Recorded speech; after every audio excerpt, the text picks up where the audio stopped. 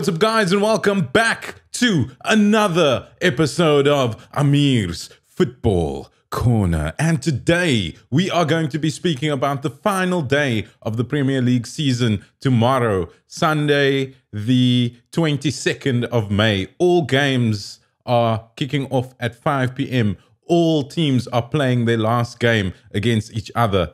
And it's going to be an extremely exciting day because there is a title race going on between Manchester City and Liverpool. There is a battle for top four, although in my opinion it's already been decided from the last game week's results. And there is a battle for European spots in the Europa League, in the Conference League, and very exciting, there is a relegation battle at the bottom of the league. Who will secure their place in the Premier League next season? Who will secure their spots in Europe next season in the European tournaments? Who will be in the Conference League? Who will be in the Europa League? And who will be in the Champions League? Most importantly, who will win the Premier League 2021-2022 season? Let's find out tomorrow. Well, we can't find out now. We'll have to wait for tomorrow. Anyway, we're going to be speaking about the fixtures for tomorrow. I'm going to go through them on the official Premier League app on my phone, and we are going to go through each game. I'm going to speak about them in the order in which they are situated in the app. Okay, so first up, Arsenal against Everton. Now, Arsenal are currently in 5th position. They have a chance to secure 4th. However, that depends on the game between Spurs and Norwich. So the situation is Arsenal have to win to stand a chance to get into 4th place for a Champions League spot for next season. They have to beat Everton, and Spurs have to lose against Norwich. If Spurs get a draw against Norwich, no Champions League for Arsenal next season. And of course, if Spurs win, that's over. But Arsenal have to win in order to stand a chance. Next game, Brentford versus Leeds. Now, Leeds is in a relegation battle. Very exciting. I would like them to stay up. I like Leeds as a team. But Brentford have been very strong this season. For me, they made the signing of the season with Christian Eriksen coming in. And not only a big signing for Brentford, they managed to get that right, but also he completely transformed the story of their season. They've been quite successful. I can't remember the manager, Frank. His surname's Frank, but he's done a good job this season. They've performed quite well, and they are safe from relegation, of course. Next game, Brighton versus West Ham. West Ham have also impressed this season. They have beaten very big teams. I think all of the top 6 they've beaten this season. Brighton similarly have done very well this season. West Ham reached the semi-final of the Europa League. They played a few weeks ago, but unfortunately didn't reach the final. But they have been very impressive this season. So that's going to be an exciting game.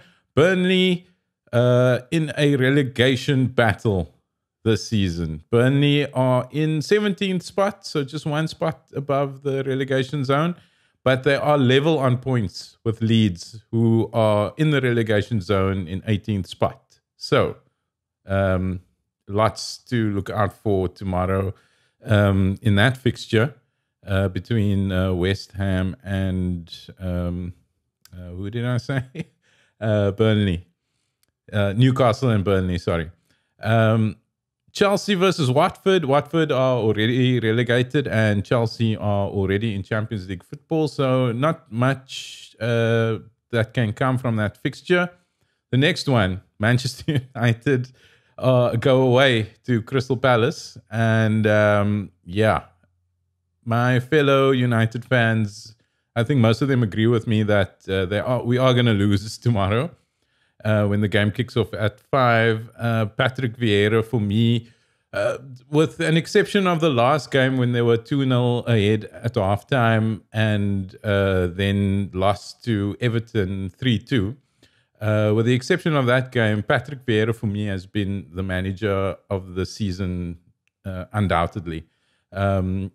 Yes, you could argue that Pep and Klopp are in a race for manager of the season, but for me, the guy that has exceeded the most expectation has been Patrick Vieira. So exciting game, but I think we know the result. And Manchester United, as far as I'm concerned, our season's over. I just hope we secure a Europa League spot instead of a Conference League spot. Next game, Leicester against Southampton. Again, nothing much to play for. I think Leicester will go home with the 3 points, but Southampton have shown to cause problems for the bigger teams, or relatively bigger teams to them. Liverpool against Wolves. Now, this is where it gets interesting. Liverpool need to win, and Manchester City need to draw or lose for Liverpool to win the title. I think they will win, so I think Liverpool will take the 3 points. So I think we can bet on that.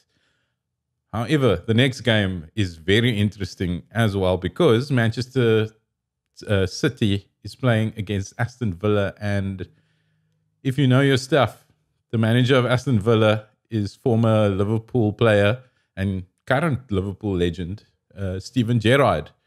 And he would want to play a part in Liverpool's title win, although he's not playing for them.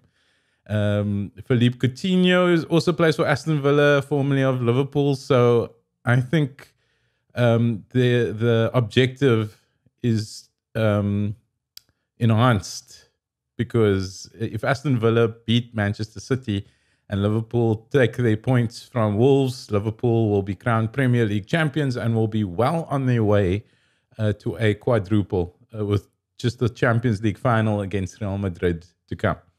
So Manchester City have to beat Aston Villa. If they do take the 3 points, Manchester City will be the Premier League champions.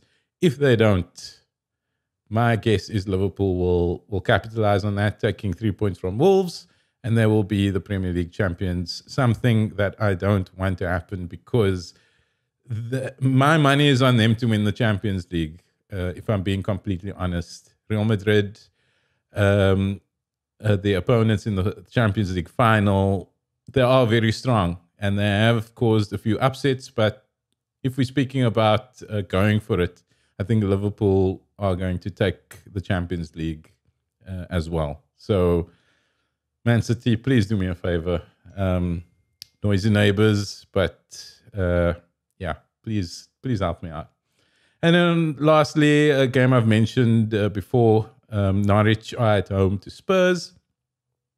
And Norwich are already relegated, so I don't know if they're going to go down fighting, but I think Tottenham Hotspur are going to take the 3 points.